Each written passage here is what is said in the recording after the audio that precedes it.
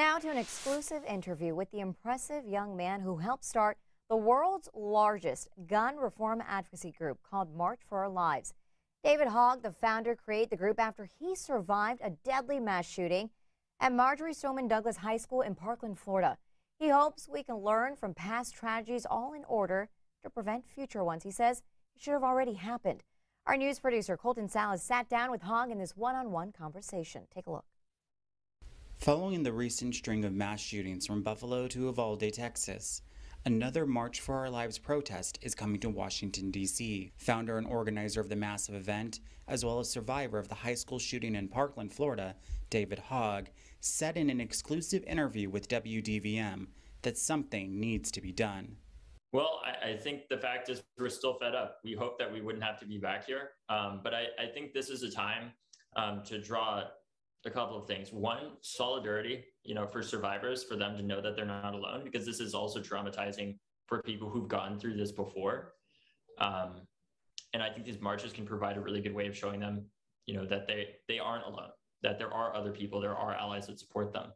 Hogg announced on his Twitter page just days after the deadly massacre in Texas that another march was being planned for this June 11th.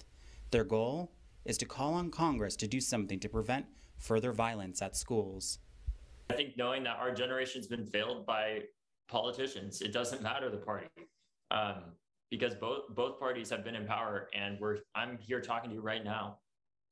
I think what made the difference is the fact that our generation had grown up. I was born a year after Columbine, and the first time when the shooting happened at my high school was really when we finally had the words to describe what had happened to what had happened and has happened. He is also calling on lawmakers to set aside their political agenda in order to save lives. And I think that's the whole message here is, look, our country is very divided. We all know that. Let's stop focusing on what we can't agree on, and let's start focusing on what we can, because our kids are dying.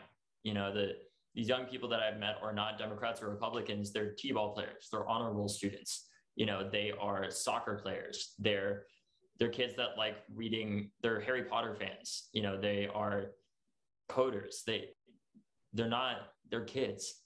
And if we can't put our politics aside and help protect them, I don't know why. I don't know what to do. I don't know why we're here.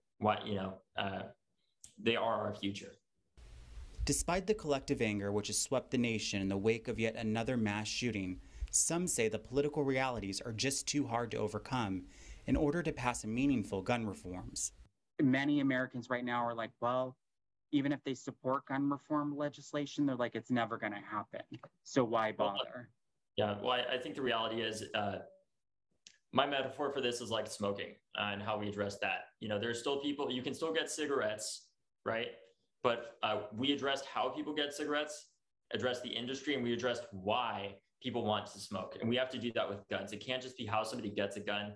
It needs to address why do people want to pick up a gun in the first place. Since the shooting in Uvalde, GOP lawmakers have called for the arming of teachers, as well as having armed guards on campus. When asked about these alternative safety measures, Hogg didn't hold back. Look, the situation was the same in Parkland, or very similar as it was in Texas. There were cops that failed. There were good guys there that had guns, and they only proved to be cowards with guns. And just so you know, the protest is scheduled for Saturday, June 11th on the National Mall. So far, they have a permit for 10,000 to 15,000 people. Now, to catch the rest of the interview with David Hogg and our producer Colton Salaz, just log on to our website at localdvm.com.